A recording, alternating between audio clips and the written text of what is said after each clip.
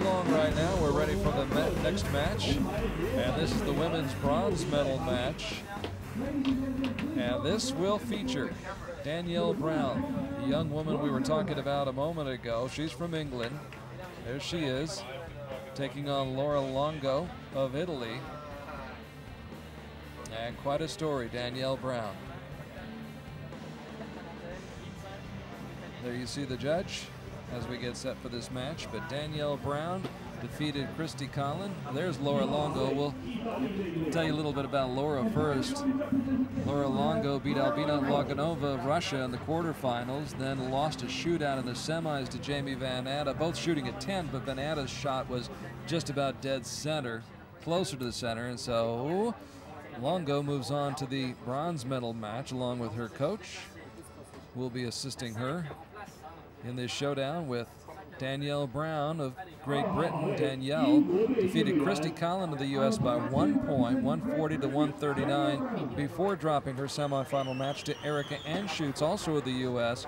She won't qualify for Istanbul, but she is in contention for a bronze medal, and boy, you just have to take your hat off to her and just have all the respect in the world for a competitor like Danielle Brown. Yep, for sure, for sure. She walks out to the start line and then is handed the stool from which she will shoot, but competes against able-bodied archers, and as you said earlier, not just competes, she wins. That's right. She's in a bronze medal match here in a World Cup event, so certainly one of the best around. An inspiring story here in Danielle Brown of Great Britain, who has reached the bronze medal match of this fourth stage of the Archery World Cup in Shanghai, and Danielle will shoot first at target number 2 on the right. And she starts off with a 9, very authoritatively. Yep, she was very positive in that shot, and at least then she'll know what the wind is doing and where to aim for her next shot. You do want to make a statement with that first shot, don't you? If you can, it's a great way to start.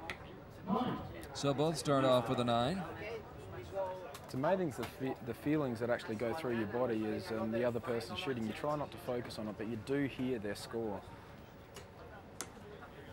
Do you ever watch, when you're competing, do you ever watch your competitor, or are you thinking about your next shot? I really do my best not to look at what they're getting, and if I can possibly focus on not looking at their target, I'll do that. Even if they've got the scope set up with both targets, I'll even set up my scope so that I can't see their target and just focus on what I'm doing. So 4 shots, and all of them are 9s. We're tied after the first 2 shots.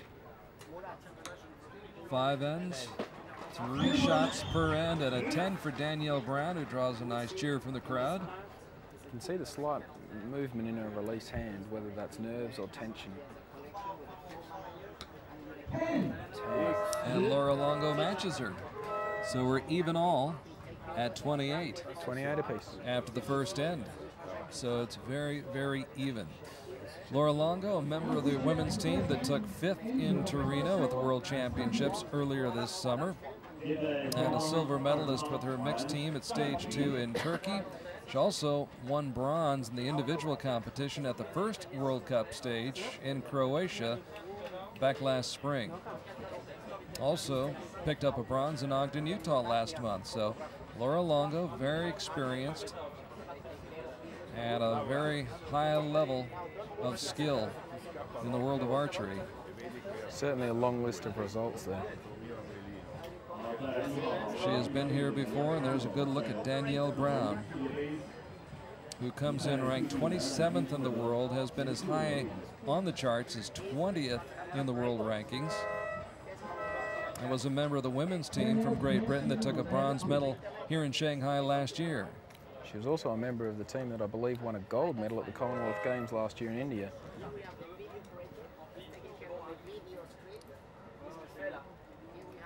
We'll tell you more about Danielle as the match progresses. Shoots another 9.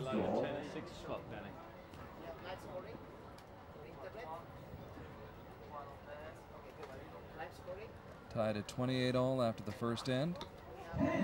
And now a 10 for Longo, so she moves ahead by 1 point.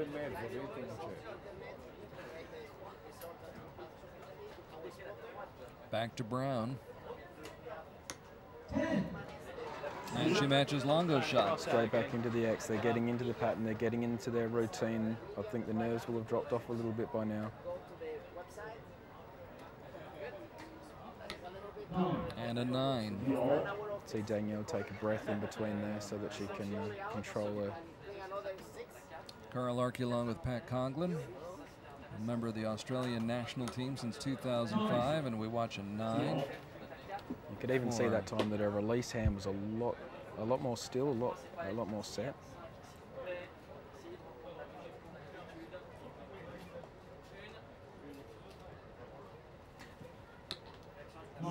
And a 9, so they remain tied, both shooting a pair of 9s and 110 here in the second end, so it remains tied. We're all even. Let's talk about a little bit about the breathing and how important that is in terms of the result that you're going to get or hope to get with your shot. Sure, I can only talk about myself, but generally you'll find that you've got to control your breathing. If you can control that, then it's easier to maintain your composure through the shot. So I've got that as part of my process. I take a breath at a certain time, and you'll find that if you have that same sort of breathing rhythm, you can actually shoot better. Are you trying to release between breaths? Sure, and sometimes it can take the stress out of it as well. If you take a deep breath, I've found that it'll clear my mind, and I'm not sure whether these guys would be using that, but I'm sure some of them would. When you take a deep breath, you can't think about anything else. You relax a little bit, and hopefully you shoot more naturally. So there are the scores, both with 55, is that right? 55 points for both out of a possible 60? Can't see that score at the moment. We've got a 56 there and a 65, so.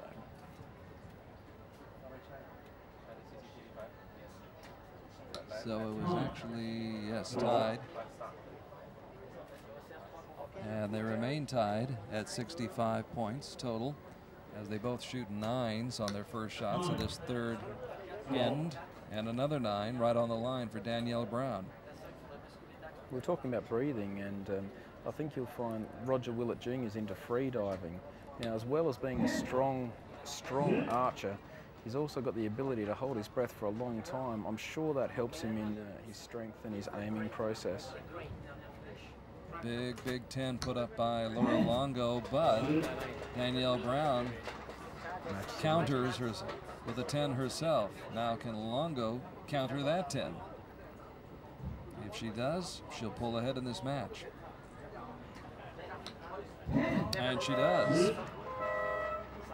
So 29 points in this end to 28 points. And after 3 ends, Longo goes up by 1. So it's been a battle back and forth as Longo and Brown have been matching each other shot for shot just about through the first 3 ends. There's no time in that 20 seconds to be indecisive. You can't let down like you often do. When you're in the qualification rounds, you get about 40 seconds an arrow, or 6 arrows in 240 seconds. Here, it's down to 20 seconds an arrow. You've got to be decisive. You can't let down. You've got to make the decision and make the shot. Laura Longo from Italy, currently ranked 5th in the world, picked up a bronze in the individual competition at the World Championships in her home country in Torino back in July, or I should say actually in Korea 2 years ago, excuse me. I can see Braden sitting up there a lot more relaxed now. Yeah, pressure's off now for Braden. But it is not for Danielle Brown, who shoots an 8 with the first shot of this 4th end.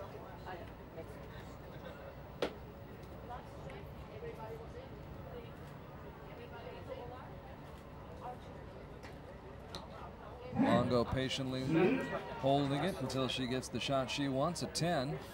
Slight movement in her release hand prior to the shot certainly didn't affect it hitting the 10. So Longo with a 10 and an 8 for Brown with her first shot, a 9 now for Danielle with her second shot. So see that all of Danielle's arrows have been grouping high.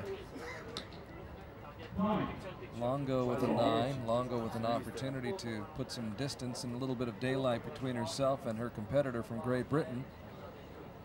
Danielle Brown ready to shoot. And shoots well. She answers it, doesn't she? Puts it straight back into the X. She medaled back in July at the World Archery Paralympic Qualifier and Championships. So, as you were mentioning, Pat, a little while ago, she competes in the Paralympic events as well as these type of events as well. Well, that's going to be coming up for them next year in London, and that's a big priority. It's obviously the Olympics, the biggest sporting event in the world, so she'll certainly be training towards that, I'd assume. And obviously trying to win a spot on her team in her home country, hosting in London next year, the 2012 Summer Olympic Games. So after 12 arrows,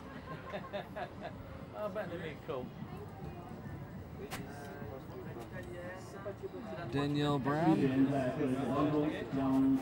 falling behind by a few points, as Laura Longo now has 113 possible points out of 113 points out of a possible 120 points. As we saw earlier with Mexico and France, it's only a couple of points, it's only one arrow.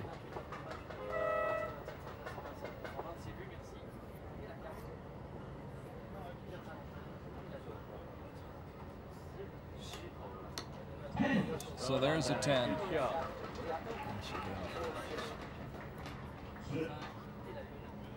See that time counting down.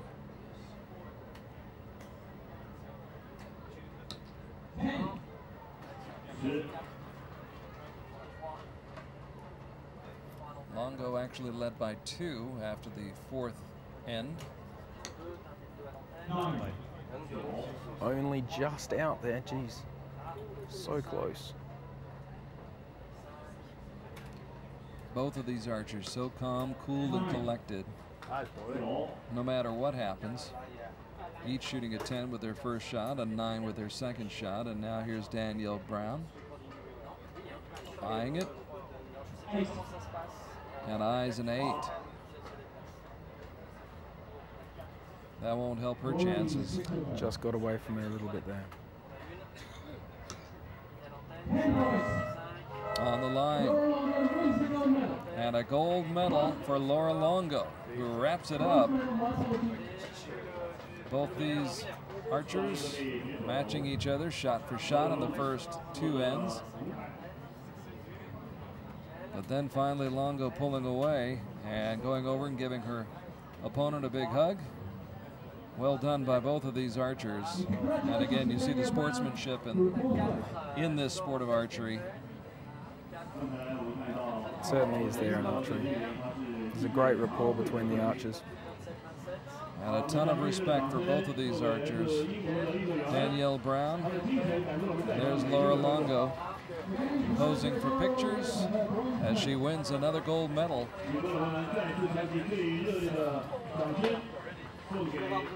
Laura medaled, as we said, at the first stage in Croatia, the third stage in Ogden, and here in Shanghai she finally wins gold and picks up an important piece of hardware. She wins 141 to 138. Oh, excuse me, bronze.